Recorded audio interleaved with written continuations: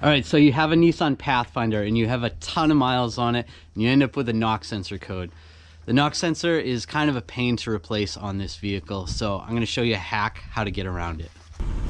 So here's the codes that we have, the knock sensor codes. So that's what we're going to try to get rid of, see if we can fix this. So I've got my borescope and I can see the knock sensor right there.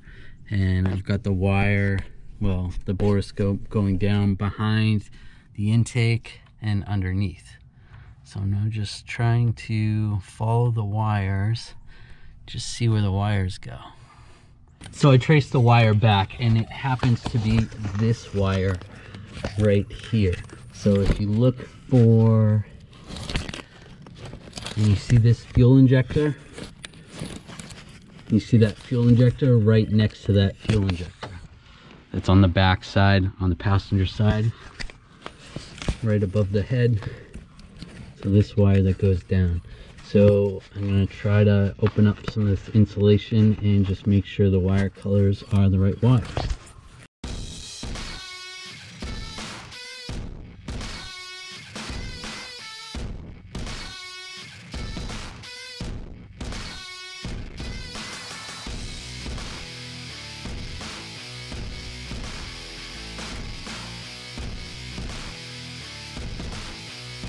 I got most of that insulation off the wire, and that's exactly what I was looking for, a white wire, which is good.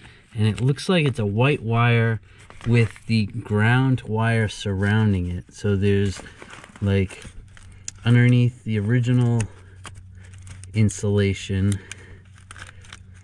was the black wire, and when I took off some of that insulation, there's the ground is encased around the white wire, which I hate when they do that stuff. It just makes it harder. But I can make my own ground if I have to. But either way, that's the wire I'm going to tap into, the white wire right there. Here's the part that I ordered. Here's the knock sensor, and I ordered a wiring harness. Now, something that's weird about this wiring harness, if you look at it, the harness that connects to the knock sensor only has one terminal, only one wire coming out. So does that mean the knock sensor grounds itself? So that's kind of interesting. Not really sure about that, but if you look at the other end where it connects, where it's supposed to connect into the vehicle, which this isn't the exact knock sensor for this vehicle, but I'm going to try it. If you look at that end, that has two wires. So either way, I'm going to cut this wiring harness up, because we're going to cut the wire here and splice it into the vehicle harness, and then plug this in and relocate this. Well, let's try it out. Yeah, that's weird. It just goes to nowhere. Huh. To get the wires together, I'm actually going to use a heat shrink butt connector. These work really good, and it should keep out the corrosion. Over time, sometimes these do go bad and you have to replace them, but for the most part they work really good. The disadvantage of soldering it is if you put too much solder on here, the contact's not going to be that good. So if you were going to do that, using a metal crimp of some sort might be more helpful, but for this, I'm just going to use this.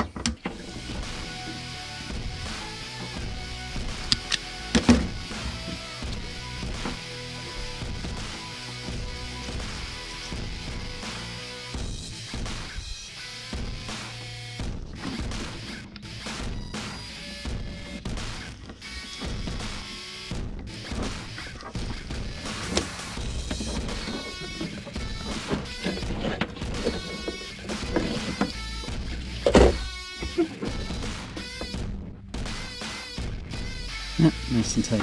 Here's the wire. I'm going to try to cut it as low as possible to give myself a little slack so it's easier.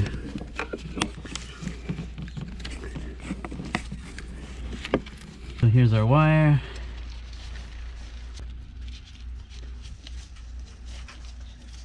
Separate that insulation wire from the white wire. gonna trim that off because I don't need that.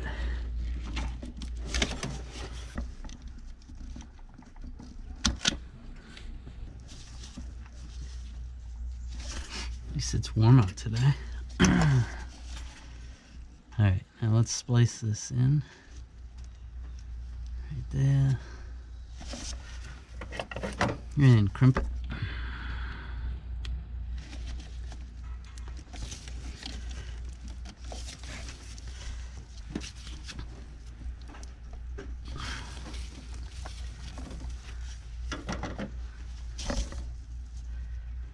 Alright, nice and tight. That's good. I left my torch at work. So. Left my torch at work. Make sure you don't have any fuel leaks while you're doing this. Oops. Alright, before I tape this all up, we'll test it and make sure everything works good. But I could just put that like that and just tape up this end. So I'm going to root this. I'm going to try to put this over on this bolt right here. Plug it in right there.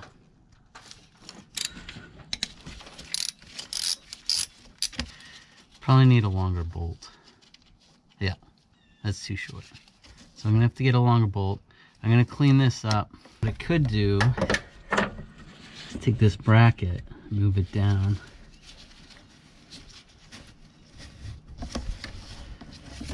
Move the bracket down to here.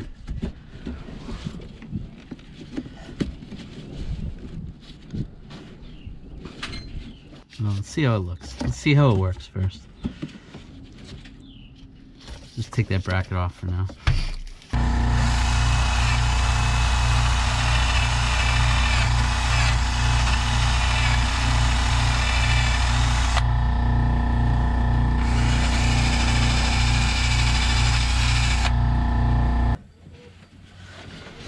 So here's the knock sensor. We're gonna stick it right there. I had to get a longer bolt. Be very careful with these knock sensors. They are sensitive. You don't want to drop them. And it's extremely important to torque them properly. So get this bolt started.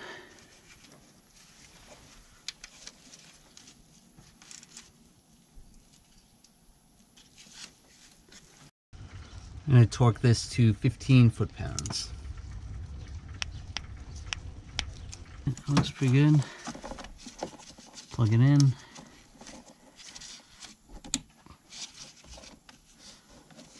See how this is gonna go. It's almost like it was made to be there. Alright, that's cool.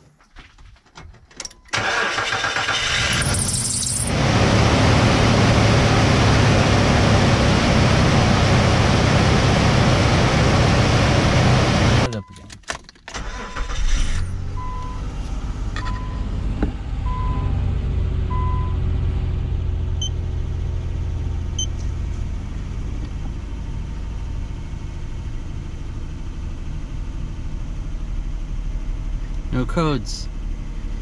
So that's pretty cool. Alright, so far it seems to be working. So that seems to work. Overall, do I think this is a good idea? No, this is a horrible idea. You shouldn't hack up your cars. Definitely don't do this to a customer's car. If you want to do it to your own car that has over 200K on it, it might be worth the risk. Either way, I'm kind of excited that it worked. Over the week, I'm going to check and make sure I don't have any other knock sensor codes. If you like this video, check out some of my other videos. I do a lot of automotive and mechanical type stuff. Thanks.